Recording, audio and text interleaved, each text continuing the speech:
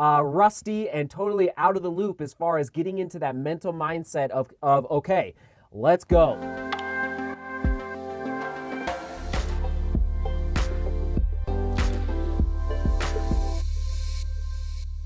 Oh, you're just the best.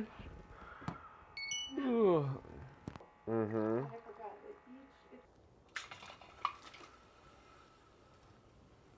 Okay, everyone, the art of the time trial. Here's the deal. So, we're not basketball players, we're not hockey players, we're not, let's say, reliant on a big tournament to carry forth our sport that we love. So we can go run a time trial really whatever we want, and I'll explain in more detail what a time trial is, how I approach time trials, and how they're important for our training, especially in times like these when there's no races happening around the world. And by the way, we're pausing, no time trial today. It snowed last night. I had a feeling, well, I didn't have a feeling. I watched the weather, and sure enough, it did snow. Not much, but therefore, I'm going to bump the time trial to tomorrow. So Sunday morning, when you're watching this, Cherry Creek Path in Denver. I think I'm going to start around about 9 a.m. I don't want it to be freezing out, so I want the sun to come up a little bit and make sure all this snow is melted off. All right, good morning, time trial. Here we come.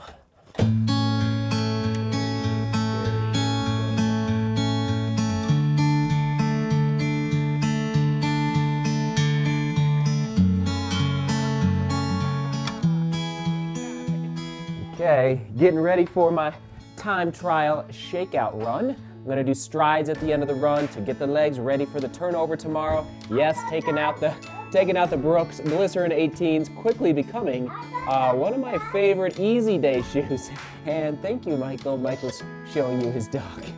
So anyway, and yes, remember yesterday we talked about running gear. So here we go. You know this, the flip belt, the buff, my new compressed sport hat that I'm loving so much, and yes, my Territory Run Company socks. So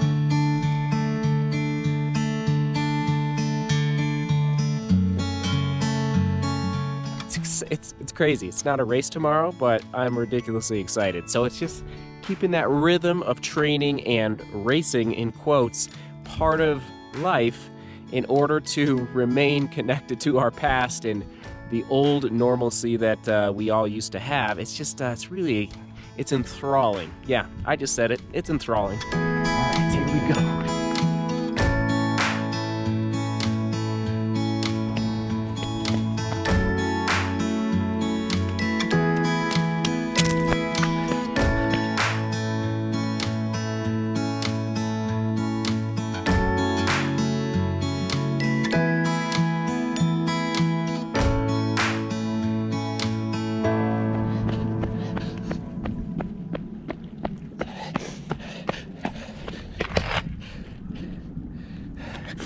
Strides.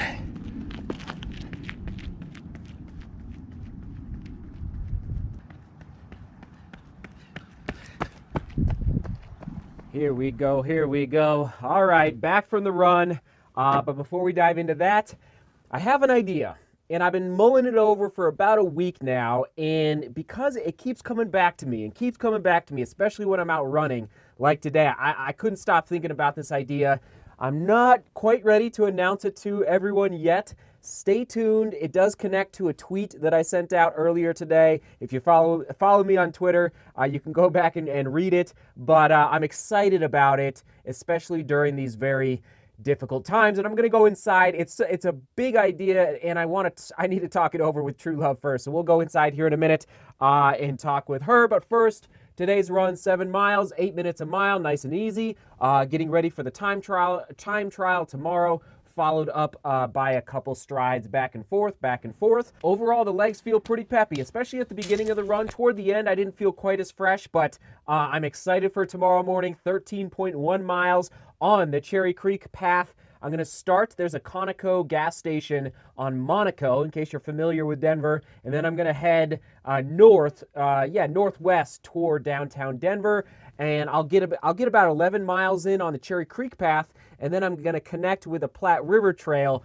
and then head kind of northeast on the Platte River Trail toward basically I-70. And anyway, that's going to be a wrap. I'm gonna run until I hit 13.1 miles, essentially. Remember, shout out to all the race directors who put in a lot of work and time closing roads, finding courses that we all can run on that keep us safe.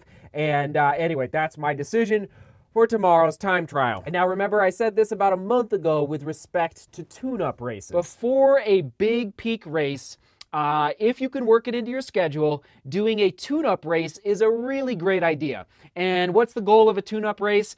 To get your leg turnover going in a race environment, and also for me to get myself mentally prepared for that race day experience. So I like to run tune-up races, like I said, 3 to 4 weeks out from a peak race as a rust buster, all right? Get those legs going, get in that mental mindset for running fast, racing fast, and again, that 3 to 4 week window, it was gonna be in fact, it was today.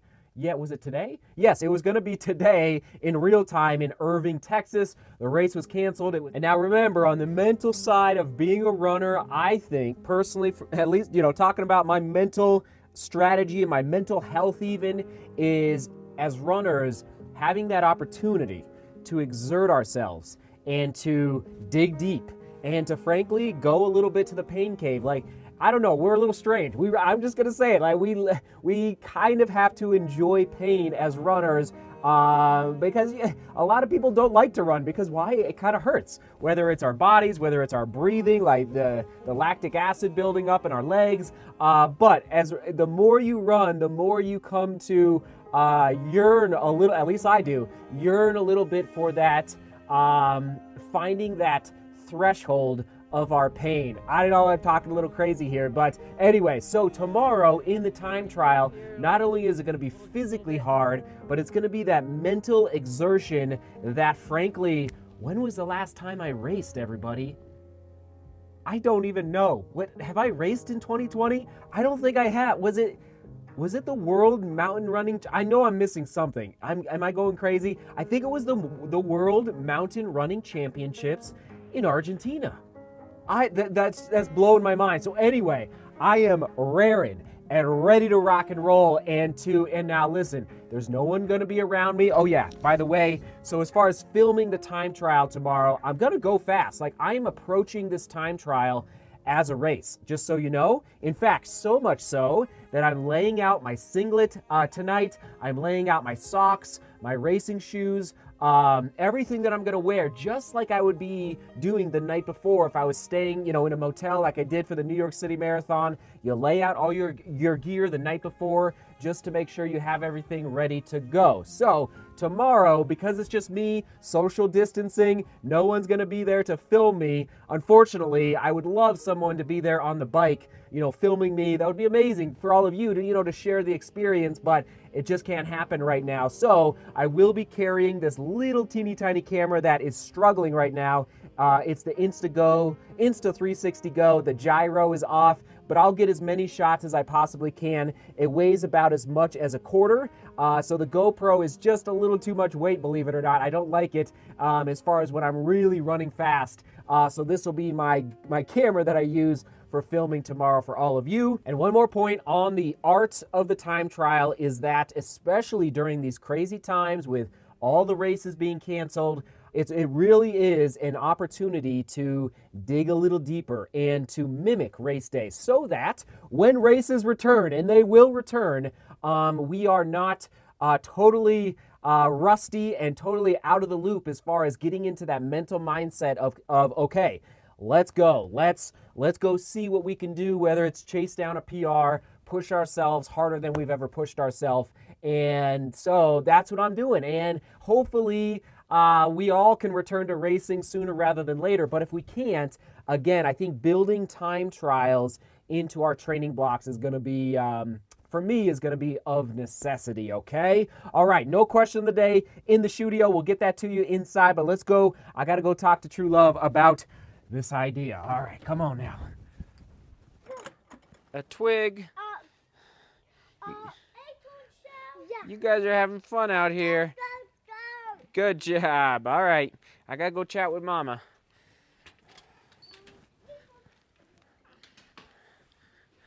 Those boys are having fun out there. Take a trip. Yeah, yeah, I think so. Okay, so Han, I'm not ready yet to let YouTube family know what my idea is. We need to talk first. Okay. Sound good? Oh yeah. All right, so sorry. Oh. We'll be back in a little bit. And 15 minutes later, okay. handing the mic off to True Love. Han, what do you think of the Okay. idea? I think it's beautiful. I think it's profound. I think it's as it should be. I think you're brilliant. Right? And I think I'm inspired and proud to be a part of that idea.